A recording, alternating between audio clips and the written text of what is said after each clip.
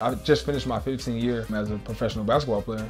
We love Japan. Like, when I first came to the league, skill was one of the things that really stuck out like a sore thumb, because the Japanese guys didn't have the skill and talent that foreigners had. But now they've really gotten better skill-wise. There are other leagues that are like huge. Go with it. Whatever, you know what I'm saying? Whatever you feel in your heart, you know, do that. Do you remember, are there like pivotal moments in like from your childhood all the way to like college and stuff, like moments that you really just remember super clear in basketball? Like it could be a jump shot, it could be any, like a game, like anything. Yes, I have. Yeah, I have a few moments. I was playing in the league. They called it, at the time they called it bitty basketball. This is this is before this is before you get to JV and varsity. Sure. So I got an opportunity to play on the team, and one of the coaches was a very recognized coach for one of the bitty basketball teams in the league. So the first game I played in, he saw me, because I guess he had heard about me, but he never saw me before. He asked for my birth certificate because he didn't think I was the age that I was, because I was so tall. So I'm like, this is the first time this has ever happened to me. I'm like, bro, like look at my features. So I really had to bring my birth certificate in to be able to play. Yeah. This was actually early on in my high school career. I started playing varsity in 9th grade. I was coming off the bench as like the 6th man, but we played a team called LaSalle Explorers. And LaSalle had been like a powerhouse for like years. Like Niagara Falls could never beat LaSalle. The last game of the season, we're playing in the convention center. And this is like a huge game, because this is gonna be the last game between LaSalle and Niagara Falls, because they were gonna combine the schools that next season. All right, 3,000, 4,000 people in this gym. I always remember the game because I had such a good game being a freshman and also coming off the bench. Like I had a huge impact on that game, and we ended up winning the game and beating LaSalle for the first time after not beating LaSalle in 15, 16 years. And yes, making history. And the crazy part about it is we end up playing LaSalle 2 weeks after that in the sectionals and beat them again. So we beat them twice within the span of 2 weeks after not beating them for 15, 16 years. It was like one of the best feelings ever. Like, I always remember that moment. It was like a pivotal moment for me in high school. Like, and then you got recruited to college? And I got recruited. I was getting letters and getting recruited. I was getting recruited by Providence, Syracuse, Marquette, Penn State, West Virginia. Like, all these schools were like in the Big East at the time. At the end of the day, I ended up signing to Providence College. You know, because I'm a high school kid, you know, you just really don't know the game really, as far as like the recruiting process and things like that. All that was new to me. Sure. I committed to Providence early because I had a very good relationship with one of the assistant head coaches. And I remember the day, it was like, it feels like it happened like yesterday. I was at a barbershop. I was going to get a haircut. I got a phone call, picked up the phone. It was him. His name is Phil Seymour. So he called me. He was like, okay. He's like, all right, this is the situation. I have a scholarship on the table for you right now. Yeah. If you give me a verbal that you want to commit, you know, to Providence, I will honor that verbal agreement. But if you tell me that you're unsure or whatever the situation is, like, I'm not guaranteeing that this scholarship will be here tomorrow. Okay. So I was like, you know what? I was like, all right. I'm verbally committing to you. Like, crazy part about me doing that is I think the next day or 2 days later, I was going on an official visit to West Virginia.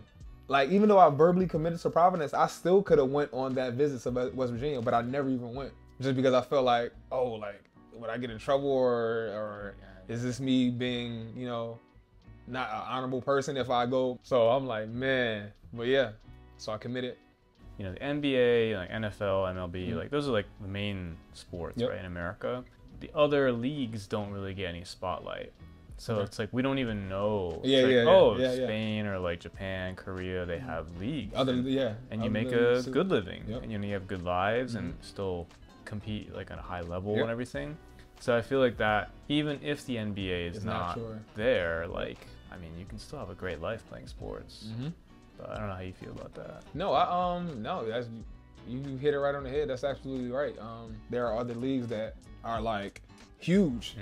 You know, even though you don't know about them or you don't see them as much, like these players are getting paid some very good money, even though they're not in the MLB, they're not in NFL, they're not in the NBA. In terms of like the game here though, like, I mean, how I mean, what are some of like the big differences that you've noticed? When I first came to the league, skill was one of the things that really stuck out like a sore thumb, because it was kind of, they really brought us in to showcase our skill and talent, because the Japanese guys didn't have the skill and talent that, you know, the foreigners had. But now they've really gotten better skill wise. Yeah, I see some guys and I'm like, oh, okay, like, yeah, he got it. Like, he's a Japanese guy, but he can play. Like, yeah, I see that. I see it all the time. Like, most Japanese guys are like more so playing like a team-oriented game, you know?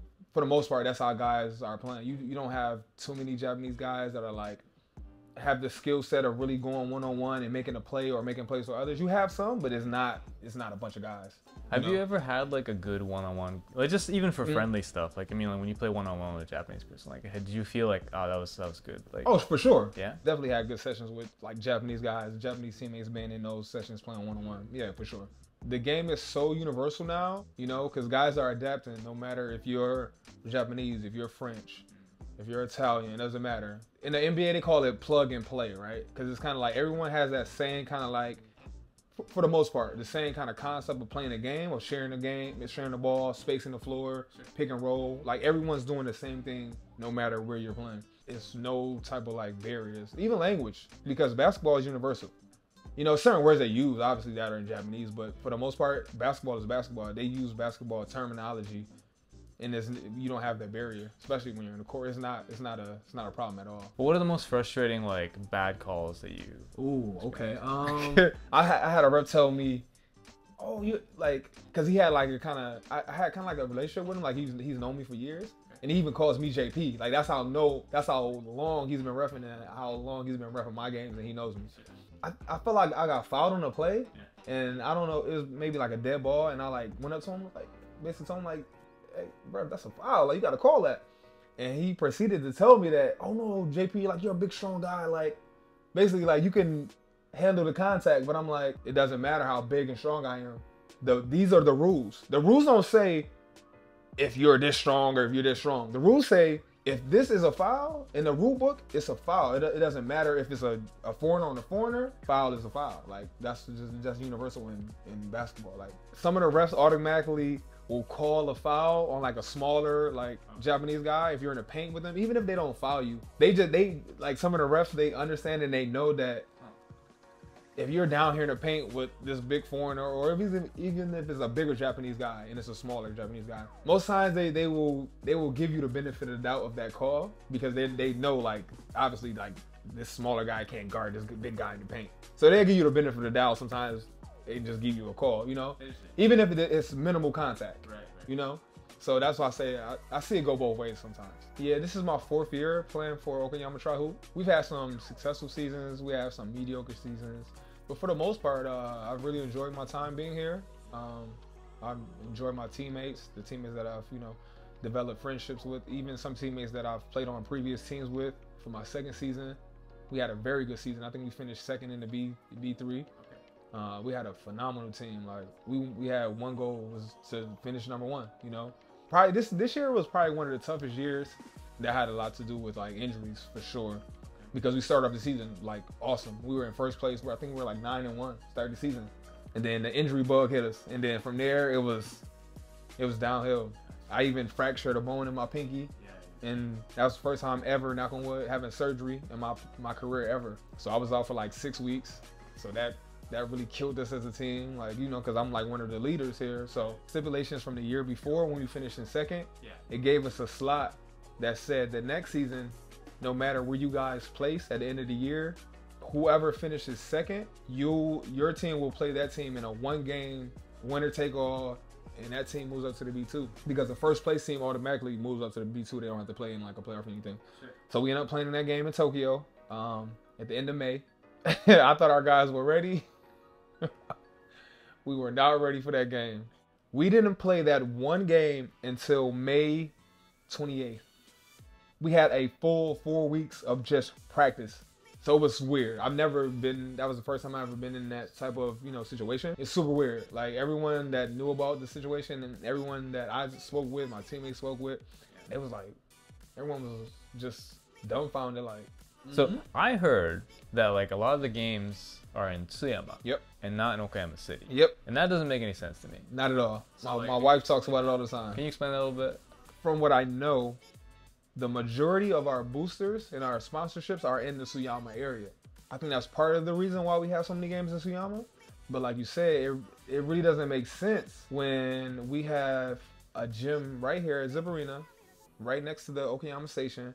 From my experiences and what I've saw throughout the years playing in Zip Arena, every time we play in Zip Arena, the fans, they really come out and show us a lot of love and support. Do you have any thoughts for people coming to Japan, like, you know, good and the bad? You know, wherever you are, there are always good and bad things.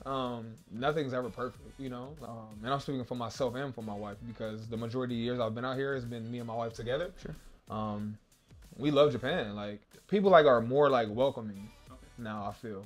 Compared to like 10 years ago. Compared to 10 years ago. Because like the world is changing. A lot of things are changing. Like, me being a black man in Japan is totally different than like certain people's, you know, experiences. Like, or being like a pro basketball player in Japan, they might look at me like, oh, like just a normal person that's coming from the United States, they might not get looked at that way. Like, I see it every single day. Like, no matter where I go, like, so I've learned to like accept it, you know, and just take it for what it is. In your case, though, like, I mean, how did they contact an agent and then they contact you, or like how they? So more so they contact the agent if they're interested in you as a player. For the most part, that's how it really works. And they'll catch you in like any Tryhoop games this coming seasons. Yeah, hopefully. I would love to be back here at Okayama Tryhoop. I love my teammates, the organization, the fans. Yep. My 4 years here, everyone has showed me like tremendous love. A lot of people here at Okayama, they probably really don't know about basketball, but if they come to the game and they feel that energy, like, oh man, like, I think it would really interest them, and you know, want them and have them come back, you know. But yeah, how much longer do you want to like work? I always have this conversation with some of my family and my friends. It's an honor and a privilege to be able to play as long as I've been able to play. This season, I just finished my 15th year as a professional basketball player.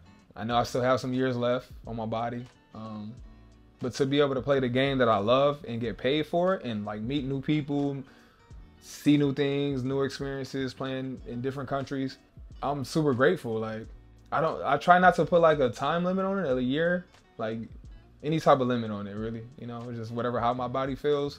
I think my body would tell me when it wants to bow out, or tell me that it's enough. Yeah, man, I'll be cheering you on. So thanks. I appreciate you. I appreciate you having this interview with me. It's been super cool. So check out Jeff and the Tryhoops. Yeah. So I had to gift this to my guy Bobby. Yay! I appreciate him for having me on set. Yo, I'm pretty sure actually this would fit me. Nah, it'd be too long.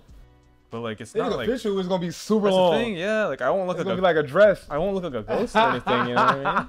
Let's check this out actually, because I was like expecting it to be like colors is going together and everything. Actually, color coordinated. Actually, you know what? It's not. It's not that bad. No, it's actually, not. You know. Yeah. It's actually. Yo. Woo.